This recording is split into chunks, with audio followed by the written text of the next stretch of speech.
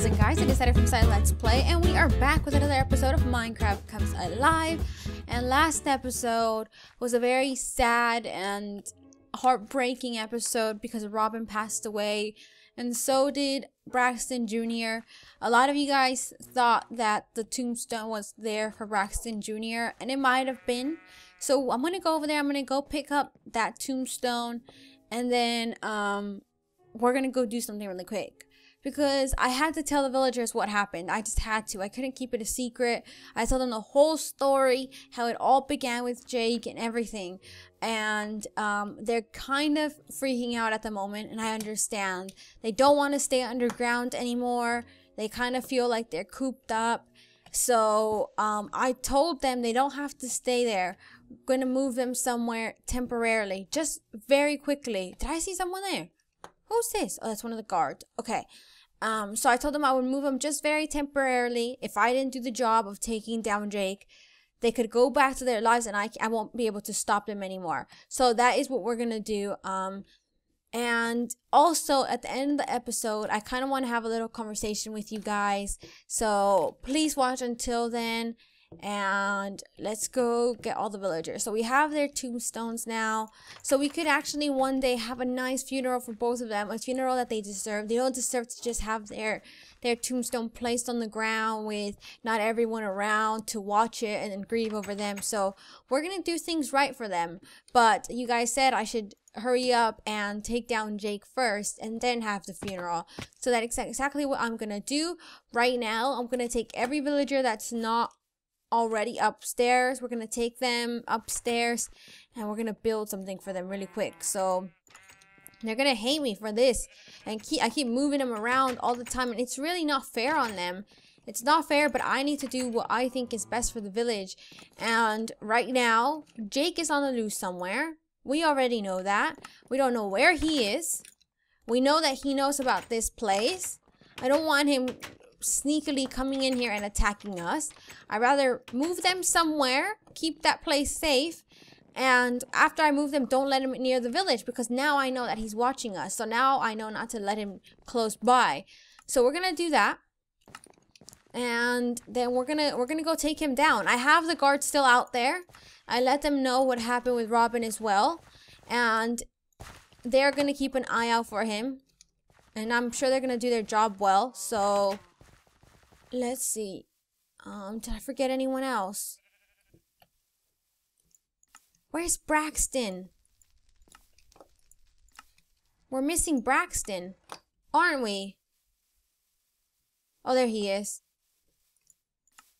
Come on, Braxton. These people must have their sentry point set. So follow me. Come on, you guys. We can't take forever. We gotta do this quick.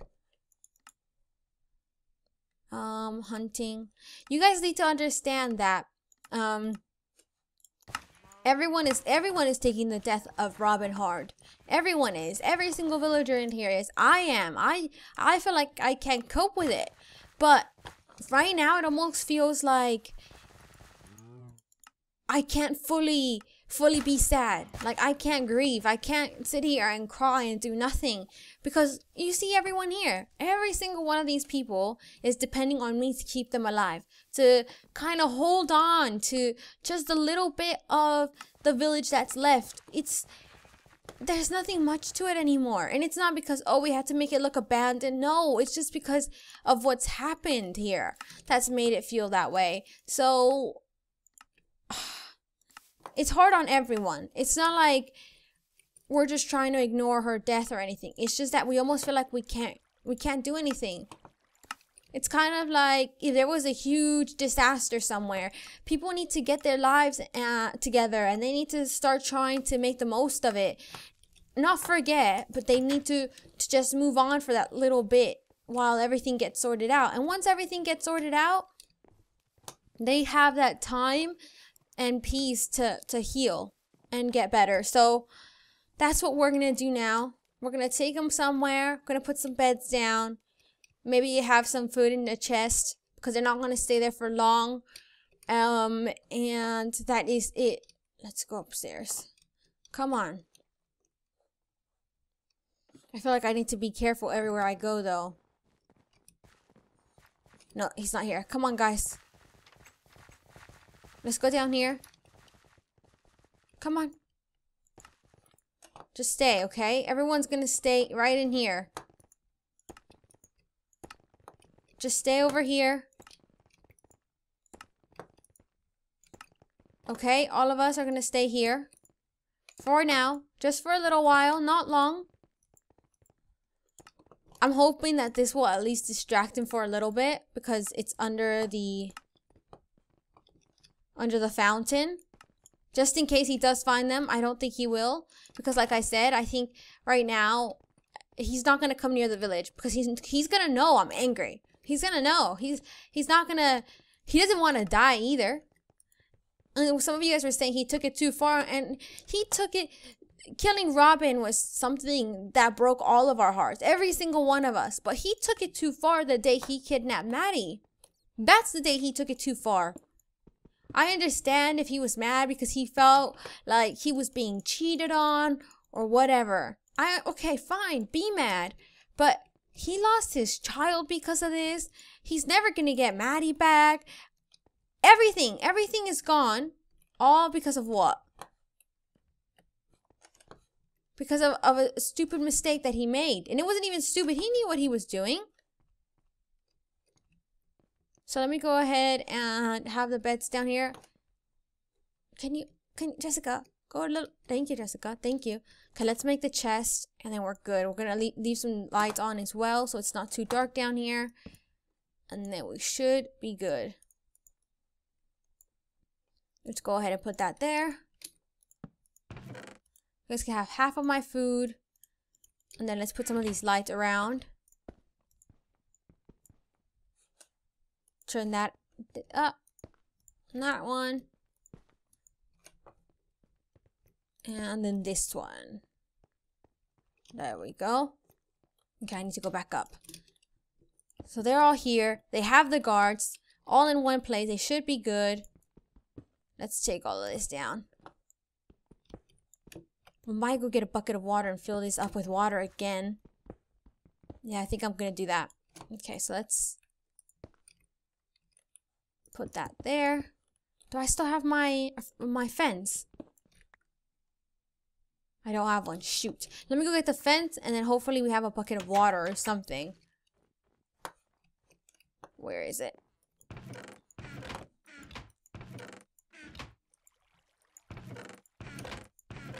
Okay, I have one here and we have some buckets here. Perfect.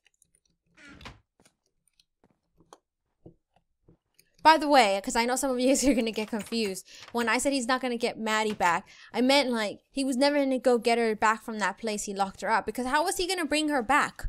He wouldn't have brought her back. He was basically killing her. That's what he was doing. Without actually killing her, he was setting her up over there. And she was going to die. Because how was he going to bring her back to the village? He wasn't. He wasn't. So he ruined Zach and Maddie's relationship. He took a... Kendra wouldn't be dead today if it wasn't for him. She wouldn't, because she would have never been down there. She would have never had to go... All these kids would have grown up with their parents and had normal lives if it wasn't for him. Robin would have had a normal life.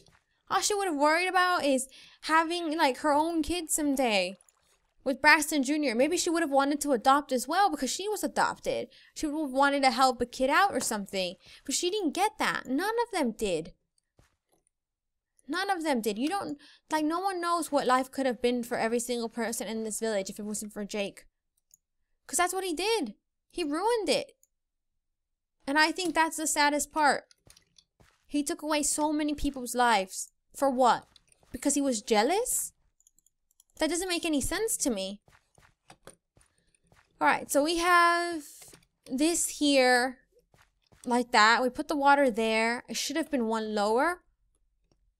But I'm going to leave it because I don't want it to go... Maybe I should move this. No, I'm going to leave it like that. I'll leave it like that and we should be good. Now, it's nighttime. Let me see if I could go to sleep. And then I'll go ahead and I'll join everyone to look for Jake. A few of you guys think you might know where he is. And I'm wondering if he would have gone back to the house where Zach and Rosa were. I might try there and see if they are there. I wonder if I find anything there that shows that he's been living there, then maybe I should just wait for him until he shows up.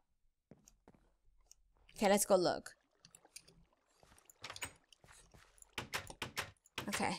So we have the guards there. We have the guards patrolling the village out there, outside. So I know the village itself is not completely safe right now, but it's as safe as it's gonna get. So I'm gonna go ahead and go look for Jake at that house and see if he is there. And while I'm doing that, I want to talk about something that doesn't really have anything to do per se with Minecraft Comes Alive, but it's just like a side note. You guys know I have my side note moment. So this is a side note moment. So that's basically it for this episode. And I wanted to go ahead and mostly make this episode just to show you guys where it's going to go and to lead up to the season finale, which is coming soon. But also just to take a moment to talk to you guys about the series and the future series of Minecraft Comes Alive. Minecraft Comes Alive is something that I enjoy doing so much. I love Minecraft Comes Alive. I think it's so much fun. It's exciting for me to do. But one of the things that I've noticed with every season and every episode of Minecraft Comes Alive, people become more opinionated in a negative way. There's nothing wrong with having opinion. It's wrong when people make criticism for no reason. I think one of the best parts of Minecraft Comes Alive is that it tells a story. It tells a story that I've basically written. It's my story. That's what it is. It's like if I wrote a book, it would be Minecraft Comes Alive with ZaiLetsPlay, or with ZaiLetsPlay, whatever. It's something that I created. And imagine you work really hard on a school essay or a school project, and then you feel like it's good. You feel like it's the best thing you've done, like the best work you've done, and then someone tells you it's bad and they don't like it. But then imagine it being more than one person. Imagine it's just so many people just criticizing it for no reason because they just don't like what you did because of that. Not because they feel like you didn't write the story well, or not because they felt like you could have done something different, just simply because they don't like it. That starts kind of taking a toll on you. It makes you start not enjoying it as much because you feel like you don't have the freedom to do what you want anymore. And it's something that I think a lot of writers have, like a lot of authors and stuff, where they write a first book and the first book does so good, and then everyone starts hating what they're doing because it's not being told the way they want it to. It starts taking away from that creativity. So one of the things I wanted to talk about was when Robin died, it was actually sad for me to see her die. It was really sad. Afterwards, I went a little bit weird because it was like, you know, you get attached to the characters. And I feel like when you get attached to characters, that's good. That's what's supposed to happen. You're supposed to watch MCA and love every single person that you see. Because if you do, that means I've done my job. I made you fall in love with a fake character, because that's what they are. All of this is a fake world. So, for instance, let's take it back to Robin. Robin was adopted. That's her story. We took her in. She started growing up like a normal child, and then somehow the mess of all of this village started impacting her because now she's dead. That was where I wanted to take the story. And when she died, I wanted you guys to feel something, because I didn't want this series to just be all happiness and fairy tales. I don't think that makes a good story, in my opinion. Sometimes in life, you're going to go through stuff that's hard, but you keep on going. And that's what that was my main message. Robin died. That's basically, my child died in Minecraft. That's what it was. That's supposed to be something that's devastating, but I can't let it tear me apart. I need to get my stuff together and still save all of these people. That was the message. And when I do the next series, I just want you guys to be more open-minded. It's okay for you guys to be sad. It's okay for you guys to be upset if someone dies or if something that you didn't want to happen happens. But don't show it in an angry way. That's not a good thing to be. It's always good to just give constructive criticism. If you guys feel like, oh, Zai, there's too much drama in this series, tone it down a little bit, because I kind of enjoy you interacting with each villagers. Someone actually left that comment, and I was thankful for that comment because they said it in a way where, all right, I see their point. I'm going to try to work on that because maybe there is too much drama. And then that's good criticism, not just, oh, I hate it because you killed Robin and now I hate you too, I'm gonna unsubscribe. That doesn't do any good. So the season is gonna end soon. Minecraft Comes Alive Season 3 is gonna start up again. And there's gonna be a few changes to it. I think they're all changes that you guys are gonna really like. I think it's gonna take Minecraft Comes Alive to like another level. And I want you guys, like I said, to have an open mind, to remember sometimes things are going to happen that you don't like. It's like any TV show. Like the example I was giving was Grey's Anatomy. A character in Grey's Anatomy died that I loved. He's been on the show for 10 years since the show started, and then he died. And I didn't like the way they killed him off. But I didn't sit there and hate the person that wrote the show. It was emotional, it was sad, but I moved on from it because it was supposed to be sad. That's how it was supposed to be. So I'm sorry if this episode was short. I'm sorry if it was a little bit ranty. I just felt like I had to get that off my chest because I feel like sometimes you guys don't mean for things to come off in a rude way, but they do, and they start getting to the person that's making these videos. And it's not just Minecraft Comes Alive, it's any video. If someone is putting up a video out there for you guys, they're working hard to put it out there. They're doing it because they enjoy it, because they want you to enjoy it. So if you have a criticism, just be constructive about it, and that's really all there is to it. So again, I hope you guys are enjoying the series so far. I'm sorry if anyone took it personally that Robin died, but like I said, that's the point. The bigger message is, when something bad happens, sometimes it'll feel like your life is over, but you still gotta hold it together and get through the rest of the day and the rest of your life. So again, I hope you guys had fun watching. Please like, favorite, comment, and share, and I'll see you guys in the next episode of Minecraft Comes Alive. Bye!